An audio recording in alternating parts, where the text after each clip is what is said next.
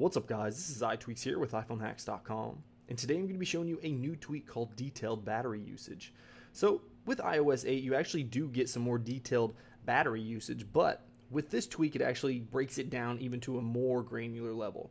So you can see if we go ahead and open up the general and we tap on usage and then we tap on battery usage, you're going to see that we're going to get two loading dials right here. And the first one, it's going to show us our battery level throughout the day. So you can see that it basically is dropping until I actually plugged it in on the way home when I was driving home.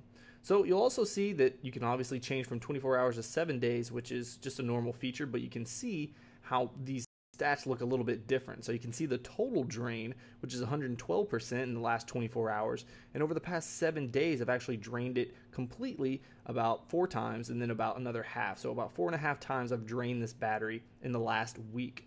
And you can also see the active usage, which is 26 hours and 52 minutes, and then we have the background usage of 30 hours and 40 minutes.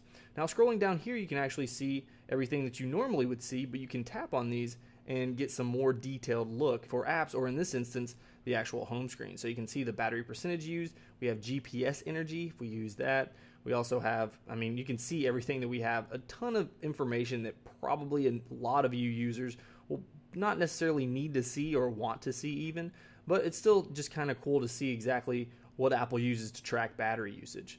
So you can see everything right here. We have energy cell data and energy voice right there. And if we go back, and if you scroll all the way down here to the bottom, you have 3 other options. You have show modeling detail. So if we open that up, you'll get this little graph right here showing battery usage.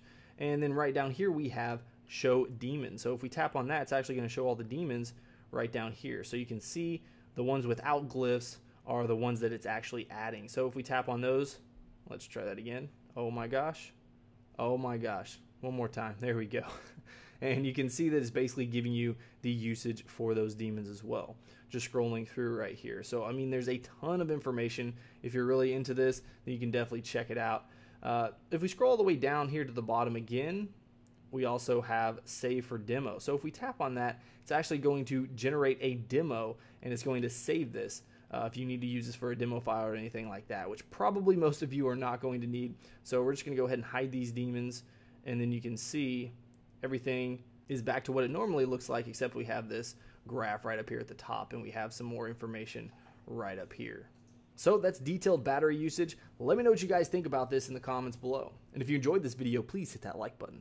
If you want to see more of my videos, then go ahead and subscribe. Alright guys, until next time, this is iTweaks with iPhoneHacks.com.